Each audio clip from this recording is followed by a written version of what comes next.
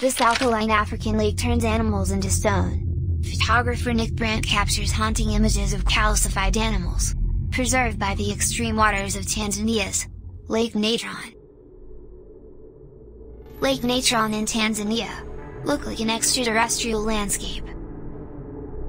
Old Oinyolengai is a perfectly conical, active volcano just to the south of Lake Natron. The volcano spews a rare kind of lava rich in sodium and potassium carbonate, called natrocarbonatite, or natron, is releasing into the water. The lake is extremely salty. The alkali salt crust on the surface of the lake is so dangerous that all living creatures die just coming into contact with it. The alkalinity of the lake can reach a pH of greater than 12. It can burn the skin and eyes of animals that aren't adapted to it.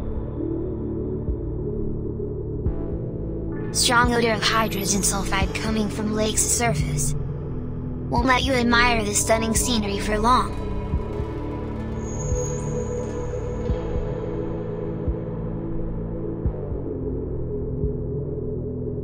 The lake's temperature can rise to 60 degrees Celsius in summer. Lake Natron is the largest breeding ground in the world for lesser flamingos.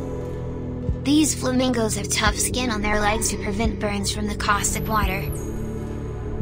Lake Natron's alkaline waters support a thriving ecosystem of salt marshes, freshwater wetlands, flamingos and tilapia fish.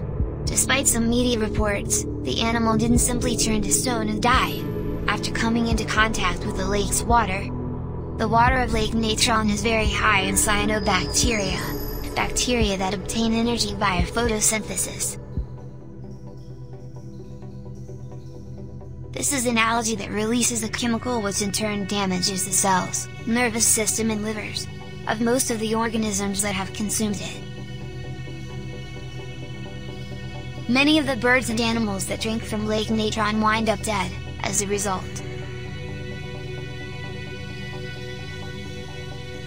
The animals, birds, and bats that die in the water are calcified, and turn into mummified versions of themselves.